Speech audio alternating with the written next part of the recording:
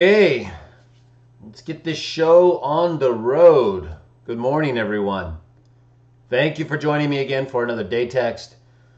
As you know, if you've joined us before, we work our way progressively through the various biblical books and letters. At times, we'll also consider other information specific to the God Jah, references to Jesus, how we should treat others, and anything having to do with our history that we can relate to the biblical events or that will help us appreciate our origins and the people who came before us and what they taught, what they believed, what is the evidence that we have to show one way or the other that what they experienced was correct. So we discuss these ancient writings and texts. We talk about their practical application during the time they were written and also today. And then we look into the issues that relate to the events themselves and the credibility behind them, the historicity of these biblical letters and documents. So we're working our way through the letter. I always say the letter of Revelation, probably because it's right after the letters of John and Jude. Anyway, we're in the Revelation, and I have not translated all of it. We do these day texts based on the material I've translated, so that I can properly discuss the material and not bring in too many different translations and get off onto variant reading issues or alternate translation issues. We try to focus on the text and what it teaches unless there's a serious translation issue or variant reading that we need to consider. So we're in the second chapter of Revelation. We're going to be reading verses 1 through 6. Yes, I just noticed a comment. So welcome to all of you who are either on the chat or watching otherwise. I do my best to try to mention that. And I try to wait a little bit because people show up or come and go, and then some you know and some you don't know. But I always mean to start out with a general welcome. So if I didn't do that, I think I did. But if I didn't, I'll say it again. So we're getting into Revelation chapter 2. And we're going to read verses 1 through 6. Let's take a look here, because we started out with Revelation chapter 1, reading a portion of it, where we talked about how the revelation is something given by God to Jesus, who in turn sent his angels to deliver it to John. And so John is communicating all these different things that he's receiving from the angels, from Jesus, and ultimately from God. And he's right at, in our view, the end of the first century. So we've had a good 50 plus years of solid Christianity. People teaching the things about Jesus after he's died, pointing to the texts that show his fulfillment, engaging Jews, Gentiles over these different issues. And they've gone through various persecutions, such as with Nero. And now we're at the point where John is receiving information regarding these different Christian groups that they've helped develop with the Holy Spirit. So now we have a more organized group of Christians versus, like in the book of Acts, even though they were to some extent organized and becoming more organized, they were still involved in a variety of different missionary tours and ways that were designed to help build up the congregations in all these different places. So here we are. John is receiving this revelation, a series of visions that are going to be significant, obviously, for the Christians and for the whole world. So let's take a look. He's first addressing the Christians, and he's addressing specific Christians who live in Ephesus. And so you might recall Paul's letter to the Ephesians. So it was a congregation of Christians in Ephesus. And here's what it says in verse 1. We're going to read 1 through 6 of chapter 2, and then we'll talk about it. To the messenger of the Christians gathered in Ephesus, you must write, the one who controls the 7 bright lights or stars in his right hand, the one who walks among the 7 golden lampstands, speaks these things. This is Jesus. This is the first one and the last one, the one who became dead and who is now living forever and ever, with the keys of death and Hades, whose appearance in its overall in his overall appearance is as the brightness of the sun in its full glory, according to chapter 1. Okay, this is who is now about to speak. That one, the Son of God. Verse 2. I have become familiar with your works and hard labor. In other words, he's checked them out. He has been evaluating them for a period of time, likely decades, obviously, since his resurrection. I have become familiar with your works and hard labor and your endurance. Namely, you cannot stand evil people. You even investigated those who talk about themselves as if they are official representatives or apostles. But they're not. You even came to the conclusion they are liars. Verse 3, you do not give up. You carried a great burden because of my name, and you have not quit. Verse 4, on the other hand, I'm holding this against you. You let go of the love you had at first, or your first love. Verse 5, so you must think about why you've fallen and start believing differently or express regret. Alternate reading, you must complete the first works. Verse 6, however, you do have this. You detest the works of the Nicolaitans, which I also detest. Let's just start right there real briefly. So he obviously dislikes the Nicolaitans. And he also refers to them again in verse 15 or 16 of the same chapter. Right after he references the teaching of Balak and Balaam that caused the Israelites to stumble and eat food sacrificed to idols. So there's an association often made between the teaching of Balaam and Balak in several verses later, verses 14 and 15, and the subsequent message reference to the Nicolaitans. And then the early church references we have similarly involves the Nicolaitans with different types of excessive eating beyond the apostolic decree, that is, foods offered to idols or blood, and also pornography, or it's often translated as fornication, but it's really porneia. And so they were involved in excessive sexual misconduct. And they were doing things in direct violation of the apostolic decree in ways that at this time were necessary so that the Christians could develop and grow together with Jews and Gentiles, even though Jesus had declared all foods clean, right? The apostles came together and realized they were having a problem because the Gentiles and others who were freed by Jesus in terms of what they could eat were potentially and likely eating things that were sacrificed to idols and with blood in ways more openly that were causing the Jews to stumble and even offending probably some of the Christians because of their sensitivities toward the Mosaic law in spite of what Jesus came and freed them from. So then they developed those apostolic standards that would allow them now to continue to develop the Christian congregation among so many different people without offending them in ways that would be just too difficult to explain, right? Why are we eating blood and food sacrificed to idols? And the Jews are saying, what are you doing? You're supposed to be worshiping the God that we claim, although you believe in the Messiah. Well, that makes it very difficult, right? What are we going to say? Well, Jesus freed us from all food, so we can... They're not going to recognize that. And that's why Paul in 1 Corinthians, he writes the way he does, and he says, look, if something's going to make your brother stumble, don't eat it. Right? He basically says, that's the weaker person, you're stronger, so your conscience allows you to eat or not eat in ways that don't burden you. But some of these other people, weaker Christians, Jews who have not yet converted but who are following the Mosaic law, they can't handle, things like that, eating pretty much everything. So that's why they had to bring it in order to create a way to deal with these different people. And when you think of sacrifices to idols or blood, are those really necessary? Right? I mean, they're directly spoken of against the scriptures. And even though Jesus freed us from all things, the fact is that Paul makes it very reasonable, right? If we know it's been sacrificed to an idol, if we know it's been dedicated to another god, well, why would we eat it? We can, as long as our conscience is clear and we recognize that we're not eating it to that idol, but to Jah, so we can still do it. But if our brother or a non-believing Jew is right there, or somebody else who would be stumbled, well, how badly do we have to eat that type of food?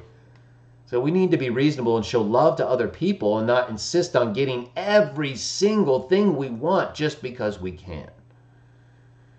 Now, these are some of the more minor things when it comes to the issues involved here, because even though that's important, right? I mean, obviously what we eat and whether or not it offends other people or Jah, and of course excessive sexual immorality, pornography, those are concerns. That's why Jesus doesn't like the Nicolaitans. But notice here, okay, so that's at the end of the reading. And then he talks about it more, as I mentioned, and later on in chapter 2. But look at the first part here. Look at verse 2. I have become familiar with your works and your hard labor and your endurance. Namely, okay, this is what he has become familiar with. This is what he checked them out and found. You can't stand evil people. You can't stand them. And so you investigated them, or the ones that talk about themselves as if they're official representatives, my apostles. These people are claiming to have been sent directly by Jesus. Let me read his words one more time. You even investigated those who talk about themselves as if they are official representatives, but they are not. Who talks about themselves today as official representatives of God? I don't even think I need to mention the groups that do, right? I mean, we pretty much know the ones who claim to have governing bodies, prophets, popes, all the stuff. And they're not. They're not. They talk about themselves as if they are official representatives. How often, if you were ever a member of the Watchtower, I mean, it's like nonstop, right? Constantly referring to themselves as God's agent, God's people, God's organization, the truth. They call themselves the truth, when they know very well that Jesus is the truth. They say they're the place to go because there's nowhere else to go, when Jesus says he's the one you go to because there's no one else to whom to go. They change both of those. You think that's an accident? You think they just accidentally started calling themselves the truth and not Jesus? You think they just accidentally started saying we're the only place you can go to, versus saying Jesus is the only one you can go to, like he actually said? You think those are accidents? I don't think so. I don't think they're that stupid. You understand? It's like the retards that we deal with on the channel sometimes. I don't think they're that dumb. Nope. That's why it says at the end of verse 2, you even came to the conclusion they are liars. These people are lying to us. These people who are acting like they're following the Christ are wolves dressed as sheep. Remember what Jesus said that the false Christ would do, that they would proclaim the kingdom of God is here? You think that's an accident? That the Watchtower organization has constantly proclaimed that and failed? No. I don't think that's an accident at all. That requires a lot of intention and forethought, actually. And they've done it multiple times. Let me just read that again. You investigated those who talk about themselves as if they are official representatives. He's approving these people. Now, I wrote an article specific to this verse, verse 2, Revelation 2, 2:2. I'm going to show it here. It's called Put Them to the Test. I wrote it back in 2011. You can see it on my blog here, Watching the Ministry. I highly recommend you read this article if you're in any way confused about what the Watchtower has done to people. And remember, it's not like the Watchtower has never done good, or that groups like Mormons or Catholics or others who may have certain special agents that they work through haven't done good. That's not the point. The point is, are they lying to us about these official representations? And are we supposed to be following them to the extent that they claim we are, or we're like unapproved? Well, this article will go through the use of this text, Revelation 2:2, at least for the Watchtower Society, I think you'll be astounded at some of the things that I found here. They never apply this text to themselves. Never. They never apply Revelation 2:2 to themselves and say, are you following this council and investigating us? Because we're making special claims to be God's appointed representatives. Are you doing what Jesus said and checking us out? Never. In fact, they always apply it to others, that other people are afraid to be checked out. Never them. And yet they're one of the most fearful. They are one of the most afraid groups of checking them out because of what you'll find, right? They're not interested in just promoting God, Jesus, and how you treat others because they say that themselves. Let's take a look right here. I'll just read one text. It's an extensive article because I did a search through their CD and found a number of different references. But let me share with you just a couple things. So here's one text from an article in 1964, Faithful Endurance in the Time of the End. I put the reference right here. But notice what they say. Where else can a Christian go? Peter stated there was no other place. Is that what Peter stated? No. He said, Lord, to whom? Peter said there was no other person. They ripped the word from the text and put place. Instead of whom, they put what or place. You think they're that stupid? Do you think this was an accident? That they just didn't know what Peter said, even though they referenced the text? And the New World Translation had been out by now. They'd actually translated the text. So then they tell you right away what they're talking about. And thus, the wisdom of faithfully sticking to Jehovah's organization today. Your very life depends on it. Yet that's not what Jesus said or what Peter said. How many times do we need to see this before we realize it's not an accident? I know it takes time. It took me a little time. But I realized it wasn't an accident. Now notice here Jesus' words in Matthew 24:5. Look out that you are not misled. Many will come on the basis of my name, saying, I am the Christ. And the due time is approached. What does Jesus say? Do not go after them. That's all the Watchtower says. The due time is approached. It's here. I've said that for over 100 years.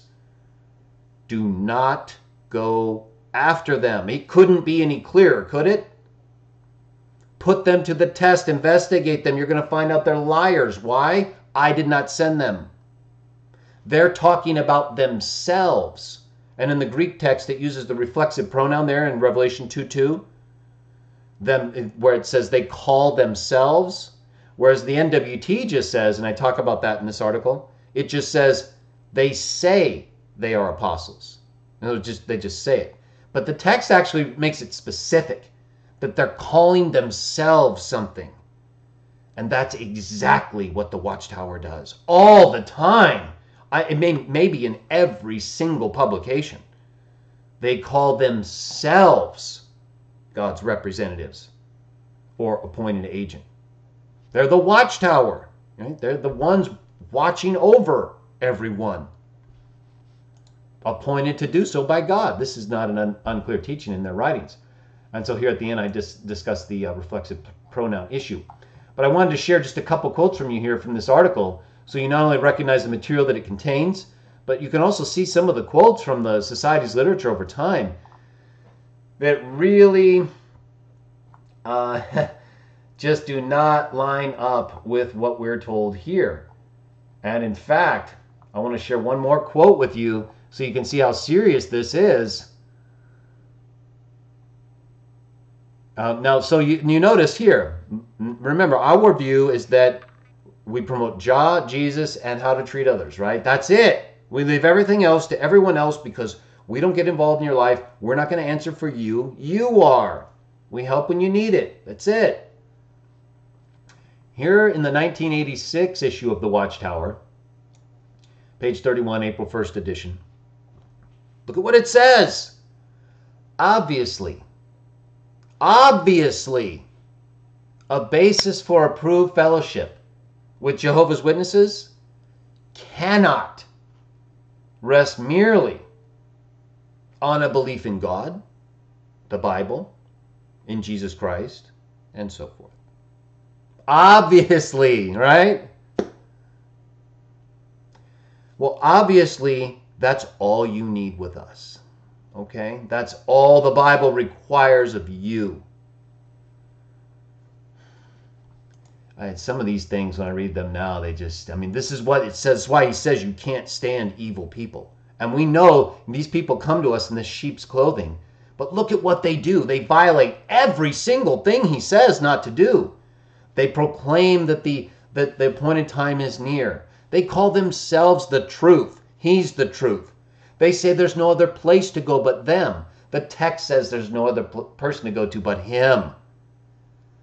Jesus says to investigate those who call themselves official representatives. They say to investigate everyone else who calls them that, not them. They say approved fellowship with Jah's people obviously can't just be based on those three things: God, the Bible, and Jesus Christ. Obviously, right? So they're so far gone from what it's going to require, which is so simple, so light. Yet they burden people with all this stuff. They're not even supposed to be writing about end times, right? Paul said so. You don't need anything to be written to us about times and seasons. Yet that's pretty much all they write about. I mean, it's over and over again they're violating the scriptural texts. It's not just one. It's ongoing violation of the biblical texts. This is what they're doing. Now, some of you may be familiar with the Watchtower in ages past, or at times when they did good things. And again, I'm not saying they don't do good things. Almost every group does some good things. But not the groups are not the same. Remember, I've used the illustration of Japan, right? Is Japan the same today as it was during World War II? They're totally different.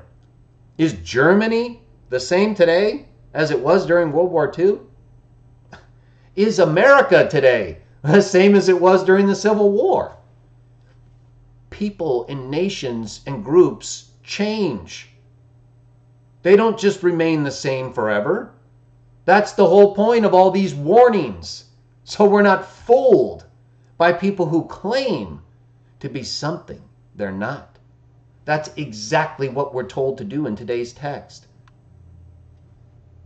You investigated those who claim to be something they're not, and you found out they were lying to you. The Watchtower does not help you come to those conclusions. I don't even think the Mormons help you come to those conclusions, or the Catholics. They don't want you investigating all of the things they teach. They just want you accepting them. And while we accept some as Christians, and those among those groups who will work with us on the three things, no problem, all this other stuff is not required by the biblical text. And we are required to put you to the test to find out if you've actually been officially appointed by God or not. We can't just accept that because you tell us you are. That's exactly what the text tells us to watch out for.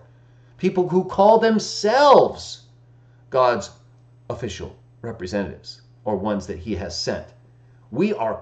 He approves of you if you do that. Not just to do it to cause trouble or to get out of doing what you're responsible to doing for him. You're supposed to be investigating people for the purpose of realizing whether they're right or wrong, and then doing something about it for yourself and for anyone who might be affected. Right? Well, we cannot shut down every group that's misleading people. We teach the truth, and the ones who are ready to listen and that the Father calls will respond to us. But these people are making it more difficult. They're putting themselves in the way. They're the truth. They're the place to go to. They're God's official representatives that you can't investigate. All the things that are directly against what we read in the scriptures. So, I hope that was helpful. And if you need more information, take a look at my article there that I put in the description below. Very good article to share with others because it's very lengthy in the sense that it contains a lot of citations and information that will help you understand how the Watchtower Society and others are really avoiding this text. Revelation 2:2 is like a text they really don't, I don't think, like at all, because it empowers us to do the very thing they don't want us to do, and that is check them out. So we have a comment here, and this is, I think, something we've all experienced at times. Sweeney Rod saying, I attend the Kingdom Hall still on occasion, but it's hard to not point out the faults. You just have to be prepared to be shunned on a certain level if you do. Exactly. You start saying anything against what they're teaching, they're not going to have it. And the same is true for a Trinitarian group. That's why I did that video on the one thing Watchtower people and Trinitarians have in common. So if you start teaching, heck, if you even just read Revelation 2:2 and said, brothers, we need to start investigating everyone who's making these claims to fulfill this text, I mean, they would shut you down right there, right? If you included them in it, everyone else, okay, but not them. But if you start contradicting anything at a Kingdom Hall, they're not going to have it. They will immediately contradict you back and eventually just suppress you, right? They won't call on you. And at a Trinitarian group, I've been to Trinitarian evangelical churches, and I just sat and listened. But if I were to start talking, right, if I were to start telling them my view of John 1:1 or John 10, I mean, they'd freak out, right? They wouldn't let that happen. They would immediately contradict me and silence me. And that's why I don't do it. I'm not there to create disruption. So my point is, they'll shun you when it comes to ministerial activities or working together to promote the Christ. Maybe not in everyday life, and of course there's differences, but they shun us. They don't, if we don't present their message, they won't work with us as Christians. It's that simple, okay? And we're similar. If they'll contradict, right, the belief that the Father's the one God, Jesus is the sent forth Messiah, and treating others the way we want to be treated, we won't work with them in a ministry either. But we have a lot fewer requirements that are entirely based on the text. You understand? So our requirements are just one God the Father, Jesus is the sent forth Savior of the world, the Son of God, and the Golden Rule. Right? Now, you may have a couple things within those three that you could take issue with if you really had to, but it's not like we don't have explicit texts that teach those three things. We do. We have a text, 1 Corinthians 8:6, one God the Father. We have text called Jesus, the Son of God, sent forth Savior of the Father, 1 John 4. 1 John, the entire letter pretty much, and other texts, but that letter talks about him as the Son of God and the sent forth Savior of the world and being from the beginning. Just like John 1. No one disputes the Golden Rule, really, so I'm not going to get into that. My point is that we're not using a basis for not working with Christians that isn't reasonable. I mean, it's about as reasonable. It's as reasonable as I could come up with. That's why I did. I thought, okay, this is the minimum that I would be able to reasonably require from someone and say, okay, if you accept these things and we're going to move past all this other stuff, let's go. Let's praise Jah, promote Jesus, treat others the way we want to be treated. But it always comes back to some other issue. And so,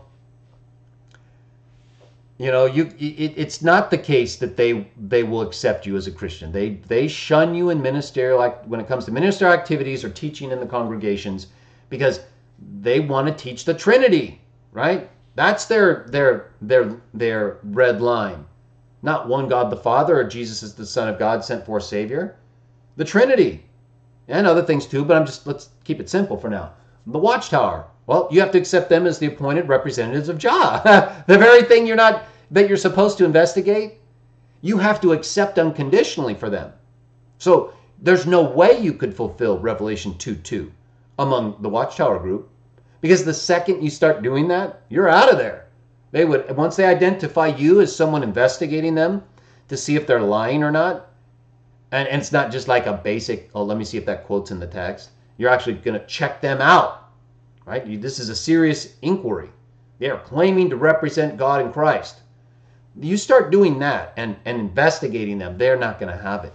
Or they're going to mark you and they're going to marginalize you. So they're using things that have nothing to do with the text, right? Where does the text say you're supposed to shun people when it comes to Christian ministry? Because they don't believe you've been officially appointed by Jah.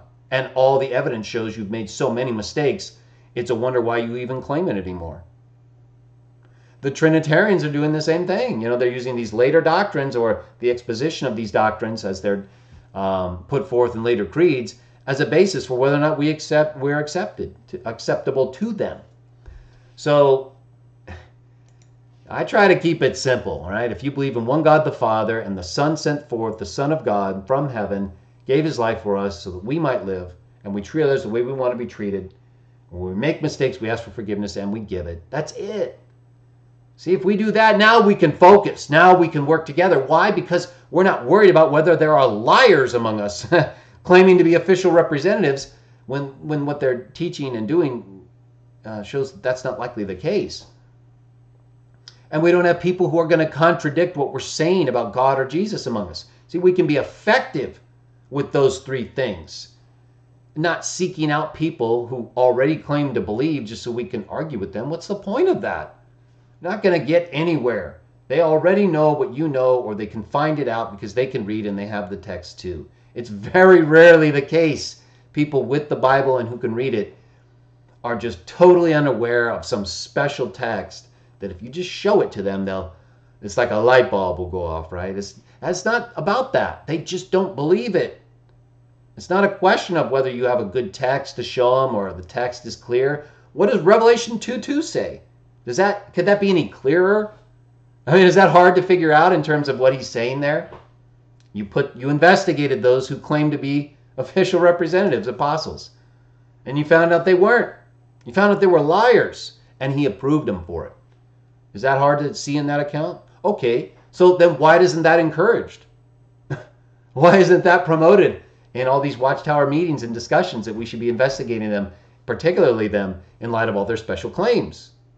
Because they don't want to promote the belief of this text. It has nothing to do with lack of clarity or difficulty in translation. They just don't believe the text. So you can drive yourself crazy, thinking, okay, this text will do it. This text I'm going to show it. No, it's not that. They don't believe it. See, you could show them a text like John 10 where Jesus himself refers to others as gods. They'll still call you a polytheist because they don't believe that text Jesus is quoting. They don't believe that God called others gods in a way that's approved because they're actually his sons, even though they're doing what's wrong. But that shows why it's right to call Jesus God as the Son of God who does what's right. So he sets up that contrast there perfectly. And, you could read it to them and explain it, and it's not going to make any difference because they don't believe. And it's not like you have to believe before you have something or reason to believe. My point is they're not in a condition open to believe. You see, they're not like searching or wondering or like questioning. They don't believe. I mean, they're like hardened against the idea, if you're the Watchtower, of investigating them, or if you're a Trinitarian, of rejecting the Trinity. See, so until you get those problems out of the way, or you resolve the issues that are preventing them from accepting the texts you think are so convincing, it's not going to matter. Won't make any difference. It's like with the divine name. Me and Jack have been kind of talking about some issues there, and he's talking to people who are, obsessed or at least involved heavily with the Masoretic vowel pointing of the divine name. That's like the least credible material to be using for determining the pronunciation of the divine name. And they were the very ones trying to hide it with vowel points from other terms. And they're often not consistent with earlier practices involving consonants and vowels, consonant letters used as vowels. And so it just becomes this big mush pot of vowel points and borrowing vowels from other words in order to prevent the pronunciation of the divine name. And then you get into all these different pointing methods that have nothing to do with the ancient practice. That practice developed much later by people who were so far removed from the use of the divine name in the biblical text that they just didn't want to use it anymore, apparently, or for whatever reason, they continued the tradition of wrongly hiding the pronunciation when nothing in the Bible teaches that. Later rabbinic commentaries on various biblical texts and or oral traditions are what ultimately led them to cease pronouncing the divine name. But Even in texts like the Mishnah or in the writings of Josephus, you can see that they were pronouncing the divine name in the 1st century. We have evidence of that as well in the Greek phonetic forms. But my point is, in bringing that up, that Jack will, in regard with what I'm talking about, it could be Revelation 2 applied to the governing body. It could be John 10 applied against the Trinity.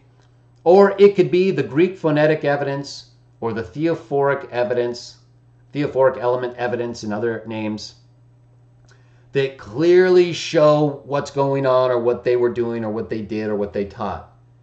And you're always going to have someone, because, see, they don't believe it, right? So until they're ready to believe or want to believe, they're just going to come back at you with their tradition for non-belief, which is going to be based on things that have to do with, or that have nothing to do with the evidence that involves your belief, right? What information does the Watchtower Society provide to you to contradict your application of Revelation 2:2? Nothing.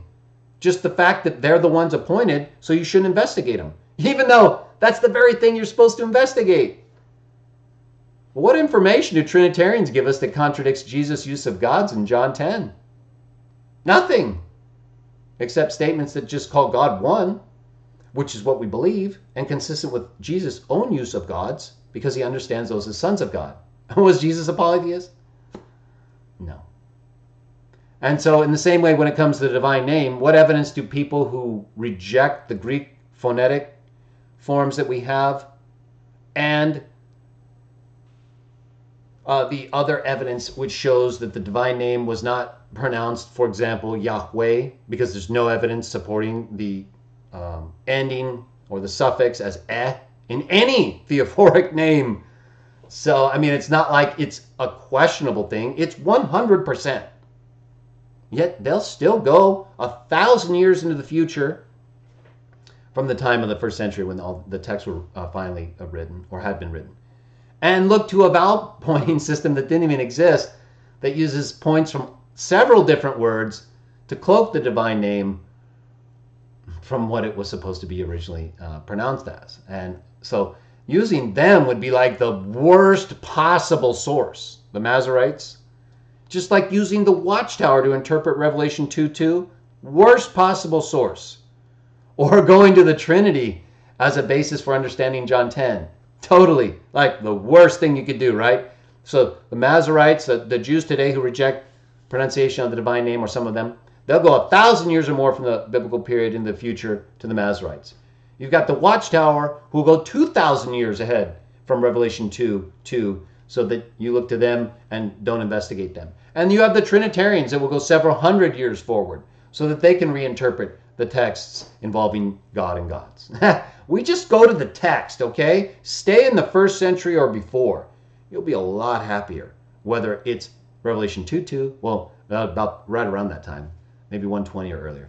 My point is that in the context of thought, right, what they were doing, putting people to the test, right? You had Paul confronting Peter, exposing him in front of others. They didn't mess around. You were teaching something wrong, they confronted you. They didn't hide, or you didn't cower before them because they were an apostle. It's just the opposite.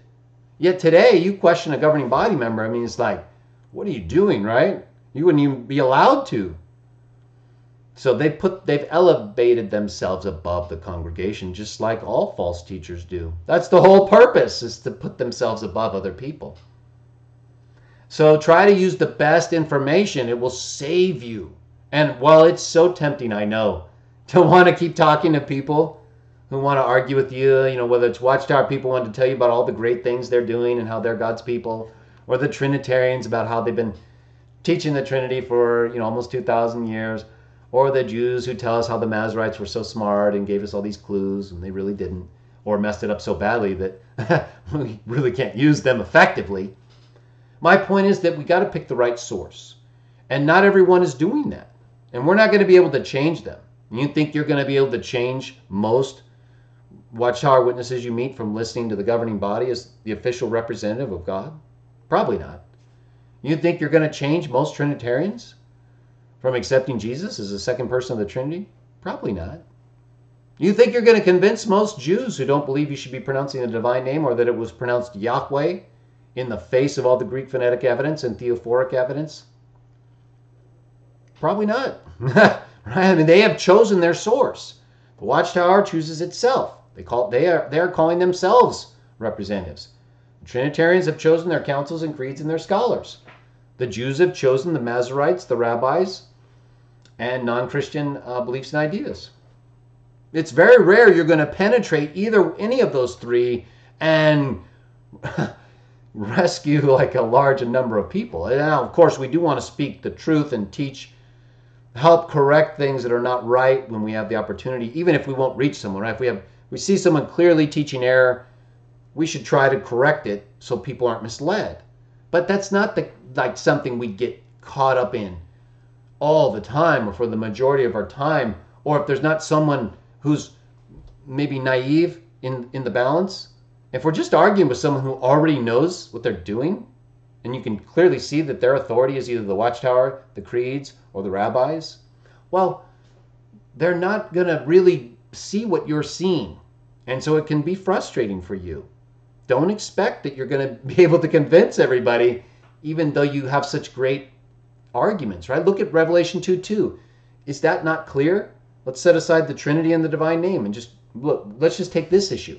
Is it not clear that Jesus teaches that those who claim or talk about themselves as official representatives, that investigating those people is a good thing? Is that not clear? I mean, he is approving them. He's saying they investigated them to the point where he found they were wrong, even liars. So that's clear, right? How many Watchtower witnesses do you think you're going to convince to do that? So see, it doesn't always matter how clear the evidence is. You could show someone who believes that the divine name was pronounced Yahweh, that there isn't one single name in the Bible with a theophoric suffix ending in A. Doesn't matter, because they're not using the best available evidence. That's what we use. I encourage you to continue using it. I hope today's date text reading was helpful to you. We have more, lots more, so I'm happy to see you all joining me. I'll be back tomorrow for another day text. This Sunday, I'm going to be here tomorrow and Saturday. Right? Today's Thursday. My God, holiday kind of messed me up. Oh, today's Friday. Yeah. Flies by. Okay, so today we did our day text. Tomorrow we'll do our day text. Sunday I'm going to take off. I may do some videos though, so we'll see. And then we'll resume our day text next week. We should be getting into Genesis in a week or two. A lot of material there, but we still have more Revelation, so I don't want to look too far ahead. And then next Sunday I'm going to do open session 7. So if you have questions, things that have come up and you just haven't had a good opportunity to talk to me about them, next Sunday, not this Sunday, will be a good time for that. So I thank you all for watching today, or for listening and watching. And I enjoy your comments and your participation. It always gets my day started off right. So I'm looking forward to seeing you all again tomorrow. And I hope you will have a blessed day in Jaws and in Jesus' name.